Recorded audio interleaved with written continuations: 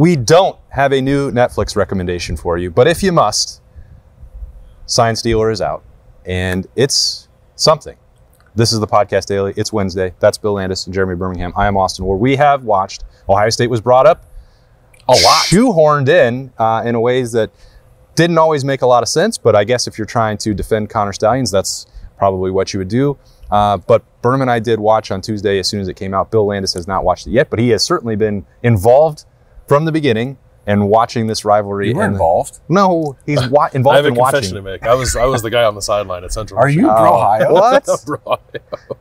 I don't know. Kudos to that hero. I mean, I'm going to be very clear. Well done. Are we sure it was the guy that didn't just make up somebody?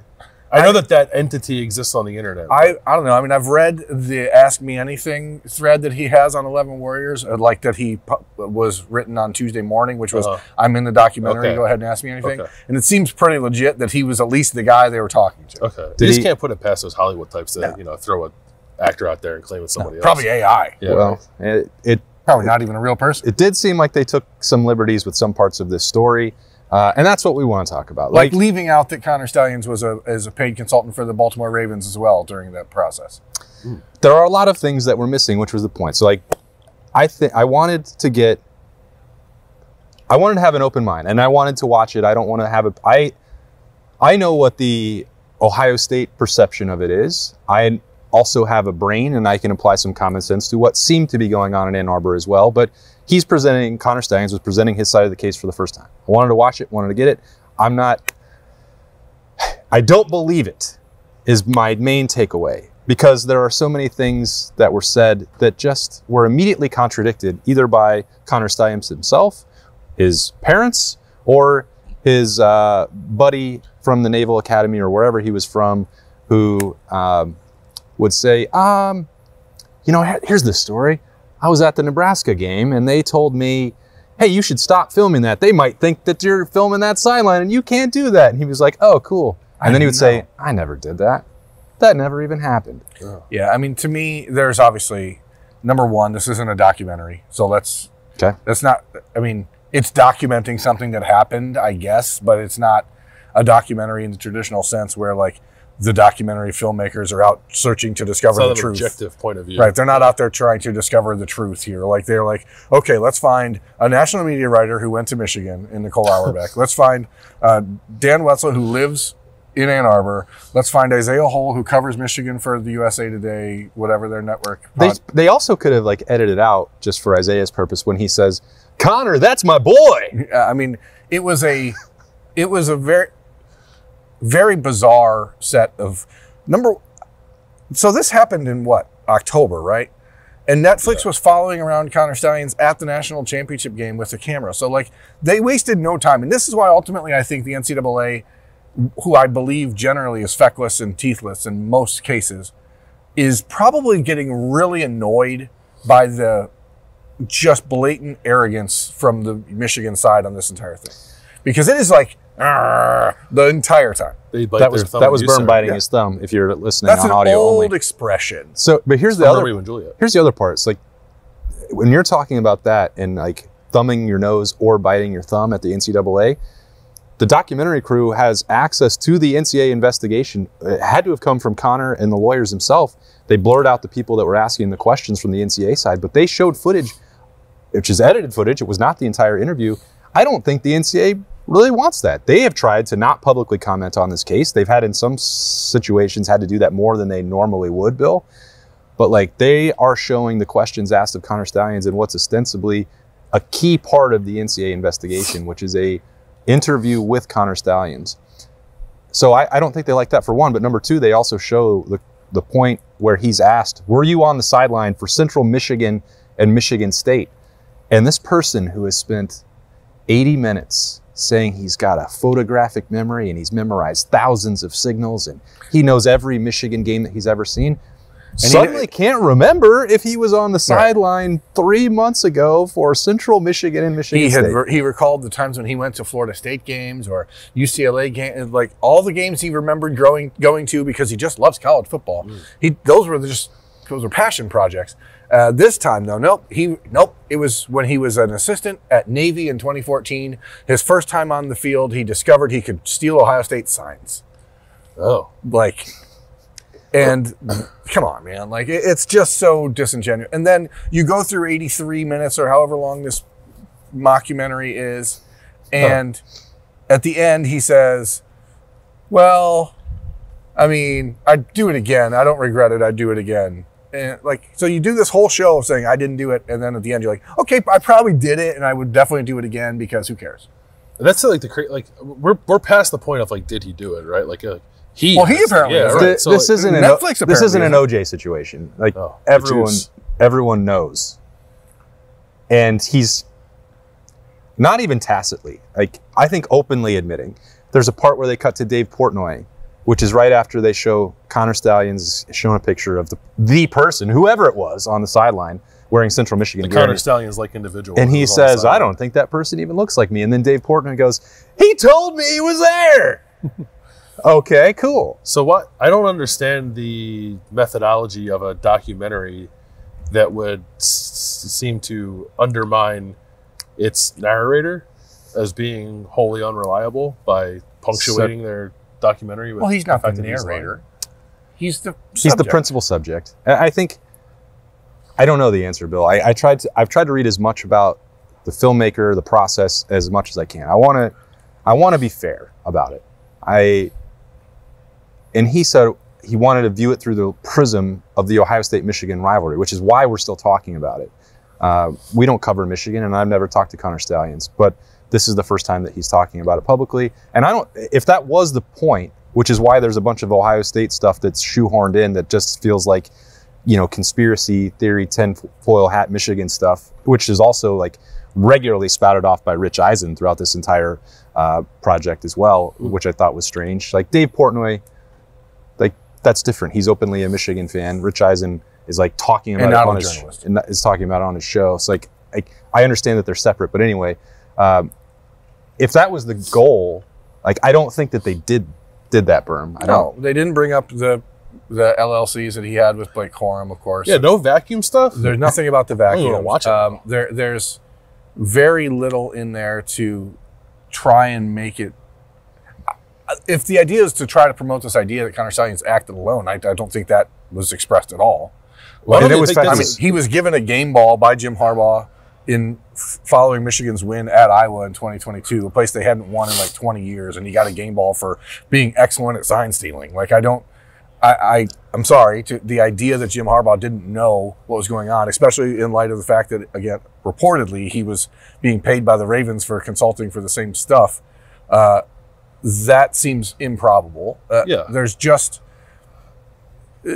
to get national media members like Nicole Auerbach or Dan Wetzel to go on there and say like, well, everyone does it, so who cares? Like that is insane to me, and I can't imagine why that would be why people would do that, because it's just not true. But it is true that everyone steals signs. Not in that way. But it's not as an elaborate. Right, but that's the whole. But that's what that's what is being apparently corroborated by Wetzel, especially in this show. He was like, "Well, I mean, Dan Wetzel, by the way, is on Kings of the North this week. I'm not trying to call him. He's on the show, so it's front of mind. But like to sit there and say, well, other teams are doing this is just not true. So I don't know. I think I haven't watched it. The lone wolf stuff doesn't hold any water because of the response to even like the stuff that we know is real, like the notice of allegations that came out on Monday, and the reporting from that is like, well, Connor Stallions is going to fight it, and Michigan as an entity is going to fight it, but like Denard Robinson and Jesse Minter are negotiating punishments, and it's like, well, if they had nothing to do with it, neither one of those two were mentioned. Why would they do it, right? Neither was Chris Partridge. There was a newspaper clipping. They showed one clip of like, oh, Chris Partridge was fired, but they never mentioned him by name. They never talked about any of the rest of the staff other than Jim Harbaugh. Then not even a mention of his relationship with Jay Harbaugh that like really started the whole thing. No Venmo receipts. They talked a little bit. They about did do the Venmo stuff. receipts. Okay. They show that, which is like, I should probably just watch which it. You will. I mean, I did say you didn't have to weigh in on it, but you certainly know all the key components of it. You don't have to review the cinematic stylings of this, but which was well done, by the way. They had people. Production quality is great. They had people on there that were talking about Connor Stallions, which like they undermine a lot of his own arguments, which I thought was interesting. The filmmaker did, which is like this guy's supposed to be a genius, and like you learn all this espionage, and like you have great discipline going through the Naval Academy, and then you had this moron posting publicly his Venmo receipts to a Michigan recruiting intern to go to the Ohio State-Georgia game.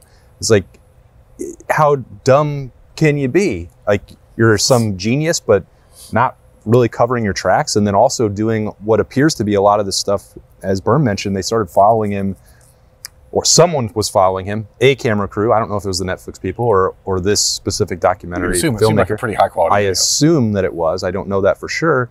Like an immediate attempt to cash in, and then also to fall on the sword for everyone else, which is why I think there are no other coaches mentioned, and certainly they weren't going to participate, and they could not participate because of the ongoing investigation, which makes it even stranger to me, the timing, because this could have waited until the they tack on at the very end. It's like August 25th. Michigan received a notice of allegations. That was yesterday. Yeah. Like 2 days ago for the podcast daily, which when we're in here Wednesday, I'll keep track of my days. But like, why did you just let this play out? Like, was it that necessary? Especially if you're trying to fight it. Like, and I don't even know why what's he fighting, because he wants to get a job in college football again. Well, that's what it says. The NCAA is pushing for a 3-year penalty for him to be not. He should be banned for life from college football. That he plans I can't believe he's coaching high school football. He plans on fighting. Well, It's that's a joke. also apparently a debate right now, right? Isn't it? Like, Well, he was hired and then fired at one place, and then got hired at another place. I think, okay, here's the deal. When you do a hold story and it's supposed to be about the untold story of Connor Stallions and this sign stealing operation, number one, everything that was in the documentary was told before. There was nothing that was like, except for the Dave just Bowl. not from him. Yeah. And when Ryan Day and Ohio State are mentioned more than Jim Harbaugh, I think you're doing a horrible disservice to people who are watching the show. Because it seems to me like you created an entire mockumentary with the express purpose of misleading the audience the entire time. I think. Yeah. These untold things, like, they continue to just try to make heroes of the bad guys in these stories. Well, they're getting worse because I don't know why. Because last week you and I watched the Steve McNair one, and it was like we got to the end. It's like they didn't accomplish anything in here. What are they doing? Yeah, they're just telling. Is this the same people that did the Florida one? Yeah. And I'm not. I say why the timing? Well, clearly it's because Connor Stallions wants to have a job, and he gave them a level of access that didn't exist to anybody else. Like, I understand from his perspective why he would want to do that. And I also appreciate the fact that he is publicly on the record a lot of this stuff. Now, he's, in my opinion, clearly lying about most of the things that he says. But at least he's lying publicly. But I think it sheds a light on the investigation and the potential for penalties and what Michigan was doing over several years that informs a great deal about not just that program, but what's been going on in the rivalry. That's why we're talking about here, like, on a Wednesday ahead of the season opener. It's like, well, this is a pointless conversation. Well, the fact that Ohio State was brought up so often, and it makes it relevant to me. Mm-hmm. And, Ryan Day was asked about it on Tuesday. I know that there were people in the Woody Hayes Athletic Center. They were saying that they refused to watch it when it came out on Tuesday, but it still impacts their life. They're trying to focus on Akron on Saturday. And the fact, I'm hoping that the ludicrous nature of Connor Stallion's comments, the fact that the notice of allegation is out, and the clear contradictory evidence that Connor Stallion's himself presented makes it clear how deep it went, and that we can move on, and that the NCAA also, because this goes into their public record as well, is able to look at this and objectively say it was a program problem, and the program is going to need to pay the price for that.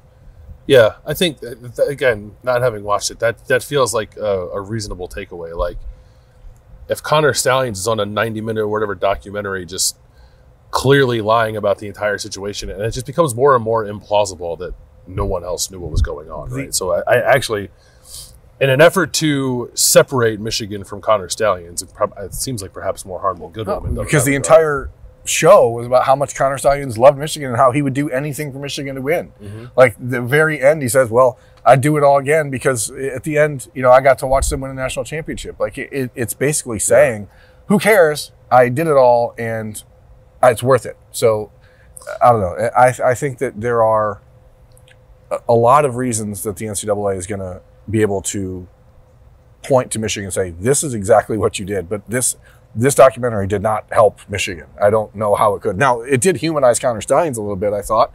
You know, as a person who grew up like as a huge fan of a program, like I think most people can identify with that sort of insanity to the lengths that you'd go, and you know, but there's also a line, and in the video he said, in the movie he said, I didn't cross the line, I just live in the gray area. Like, cool, man. I mean, you did. You know, you crossed. All right. I don't recall. He admitted that people that he gave tickets to sent him videos of games. And why did they do that? Oh, I don't know. They just did. I don't recall. Out of the kindness of their hearts. Because that's a very normal thing that people do when they go to watch a college football game. They just sit in their seat and video the opposing sideline. I do that all the time when I go to games. I think that's the part that left the strongest impression with me is the hypocrisy of it. On one hand, you're going to say that you remember every single signal that you've ever seen on a sideline and you can decipher it immediately, and then pretending like you have no memory of a game that happened a month before when you were on a sideline, allegedly, in disguise. Like, was the mustache real? Did he have a mustache? No, he had just not shaved for a week or so. Oh, it was a goat. Yeah, that's it was, and I don't think it was real. It was pretty thick. It looked pretty thick and like kind of dark, and like he doesn't have any hair otherwise. I think it was. I've seen video in the last few days where he was actually in the ear of Central Michigan coaches during that game, like giving them the same instruction. He was like he leans over. Right. So there's no allegedly. We all know it was him. I'm just trying to protect the podcast. But like, bless you. There did it. It was a day later, folks, and he finally sneezed.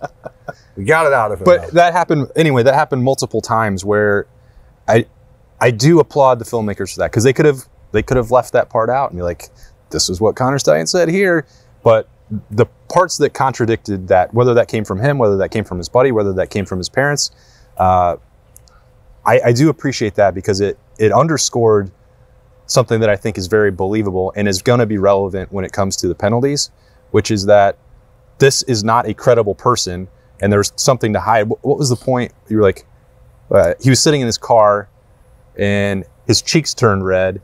Oh, it was when he said, he said, number one, I've never done any in-person scouting, so that's not against me. Yeah. Well, he was lying right off the bat with number one. Right away. Yeah, I mean, there's no mention of the money trail, who's paying for it. I mean, there was a brief mention, I guess, of Uncle T, whoever that is. Oh, I forgot about Uncle T. But like, again, a documentary is designed to dig to the roots of these things and actually get to the truth. And there was no interest in actually showing the truth of the situation. I disagree with that. I think it did. That it showed that Michigan is engaged pretty significantly in a cover-up through Connor Stalions, and that their public comments are not believable. Yeah, that is the truth. I mean, I don't think that was their goal. Yeah, I don't think they meant to present it in that way. Yeah, there were more mentions of Ryan Day and Ohio State than there were, and more video clips of Ohio Stadium for some random reason. That's true. The entire thing starts with a picture of High Street for some reason. Like, to try to turn this into an Ohio State did this to us thing, which is the repeated mantra throughout the entire, is insane. Like, it's bonkers behavior.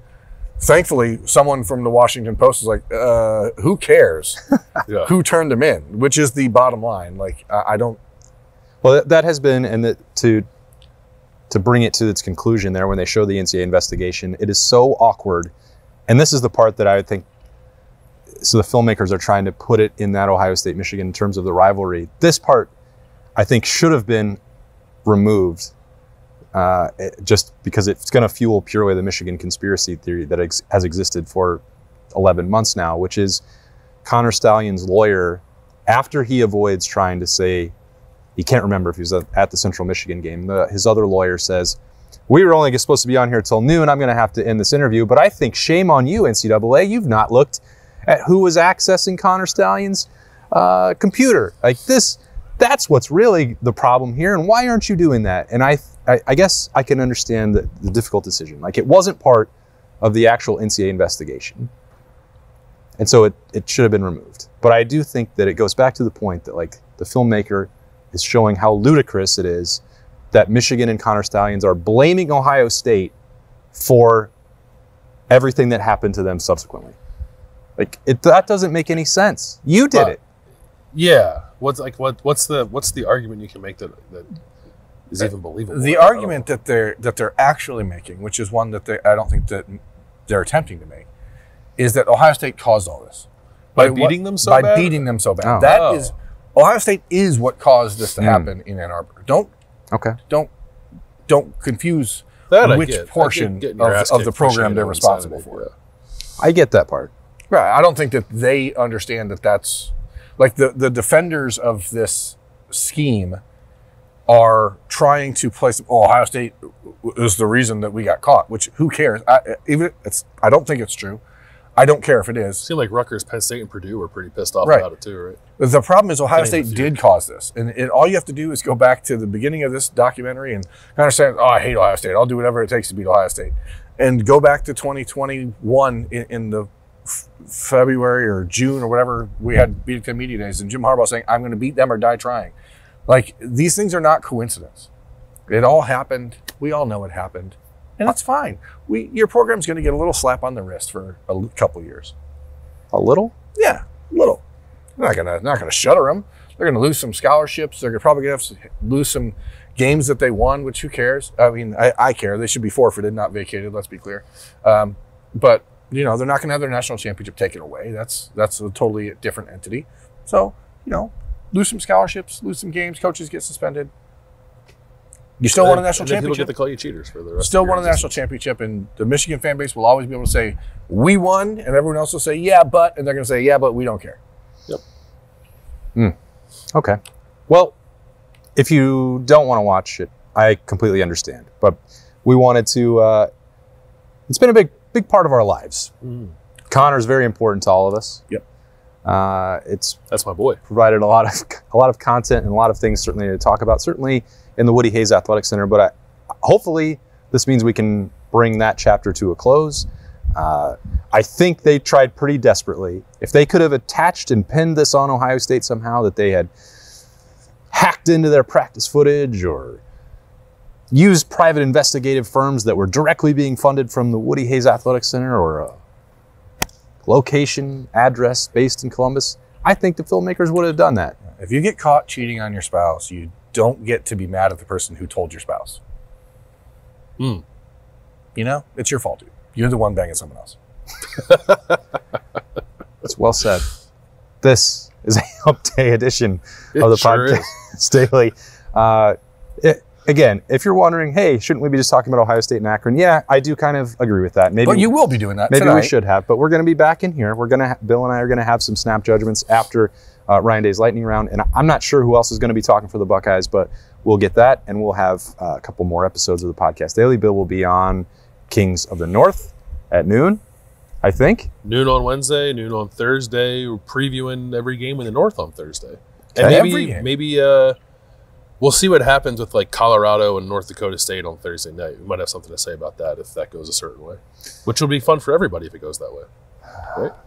I think it's going to be fun no matter which way it goes because it's football season. That is true. And we love football. We do. And which is why we hate to see the game sullied in such a nefarious way. And the great news is there is a game coming on Saturday. So we will turn our attention back to that in Ohio State and Akron, 3:30 on Saturday, with every other show for the rest of this week. I promise you, we won't have any more mentions of Connor Stallions and all of the cheating that was clearly being admitted to on stealing signals. It was right there in the name. I think it was called Sign Stealer. Sign Stealer. Dang it. All right. My apologies. Cut.